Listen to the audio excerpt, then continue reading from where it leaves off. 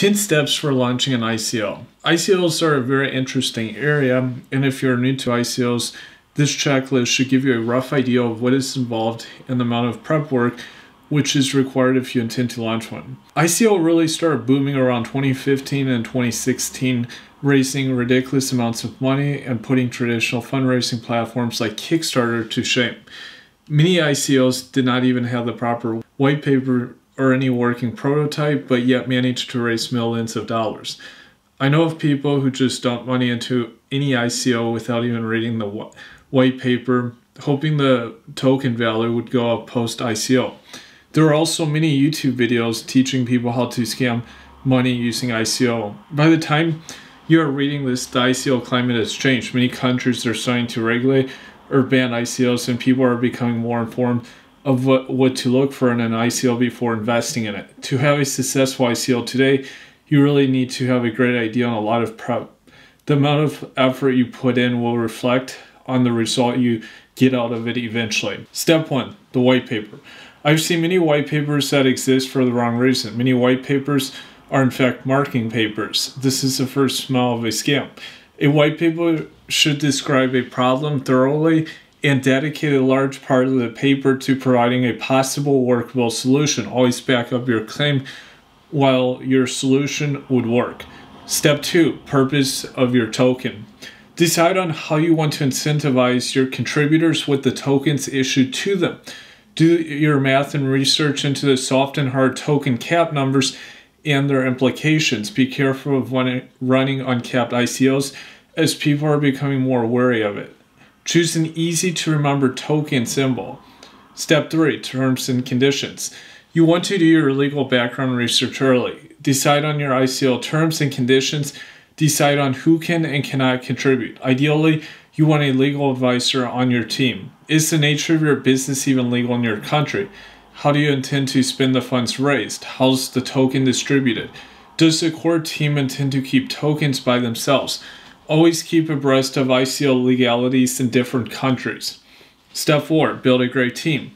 To me, this is the hardest part. How do you get people to believe in your ideal? Not just normal people, but people with credibility willing to stake their reputation with your ideal.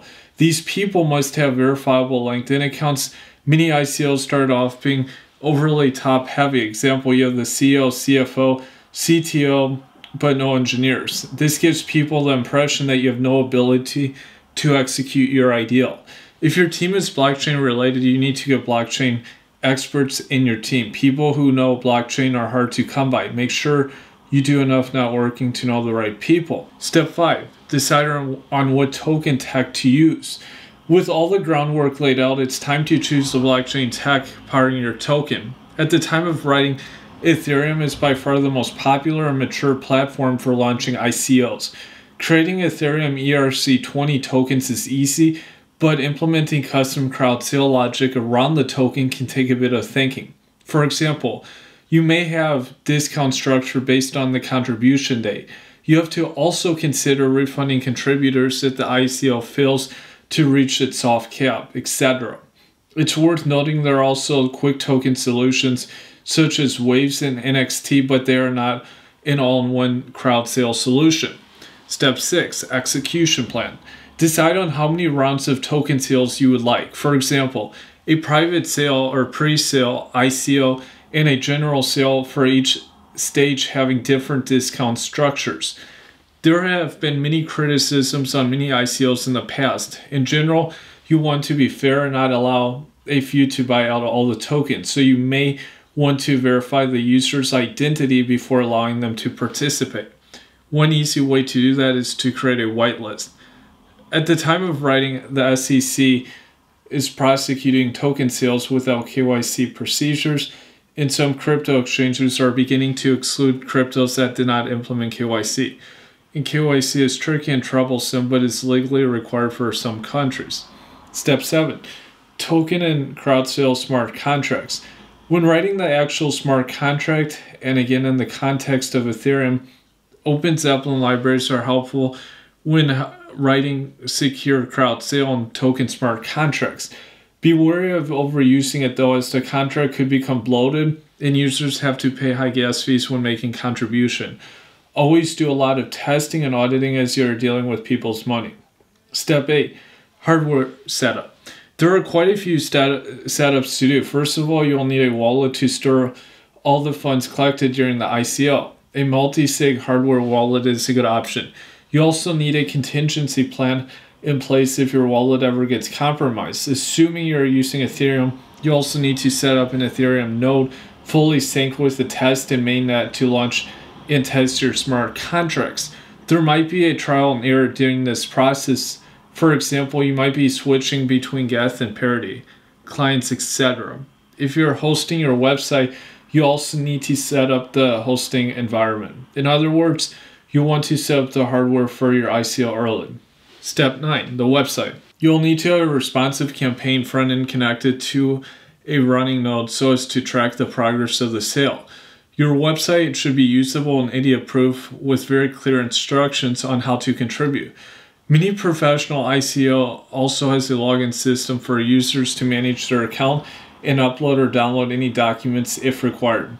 Having a dedicated portal also improves your brand but requires more work to set it up. Step 10, market early and market right. In addition to creating brand awareness and running standard marketing campaigns using Bitcoin talk forums, LinkedIn, Facebook, Twitter, etc., research into the minds of crypto traders and enthusiasts. People who invest in ICOs are people who are into cryptocurrencies. Advertise in places where they visit, know who they are following on YouTube, and do video interviews. Video is still the best conversion platform. Go to meetups and meet people in real to gain trust. It's very hard to get Mr. and Mrs. Smith to invest if they have trouble understanding what Bitcoin is. And some final tips: learn from successful ICOs on how they did it. Proofread all the documents over and over again. A smart contract is never completed. Keep testing, auditing, and refining. Engagement and good customer service equates to sales. Allow enough time to create the market hype before the actual ICO begins. And don't underestimate the amount of legal investigation, time, and prep work required to launch an ICO.